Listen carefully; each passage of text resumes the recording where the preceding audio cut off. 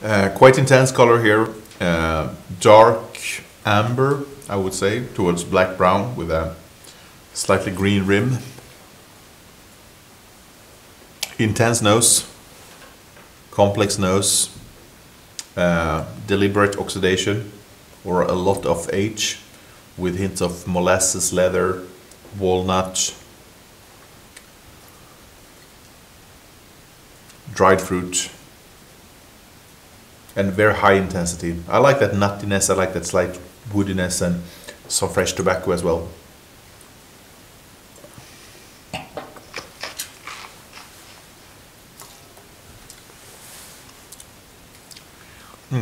Very good grip on the palate. Once again, there's a high sweetness here, but I think that the aging in wood has given more of that tobacco-scented positive dryness and woodiness. Lots of spiciness going on, and honeyed fruit with like figs, dates, prunes on the finish. Good length, good intensity. A wine that should be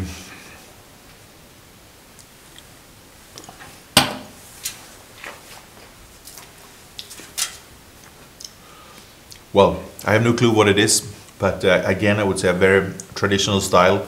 Yet it feels like it's been made by modern people, because it's the oxidation is within control, and there's a good balance, and well-defined freshness on the finish.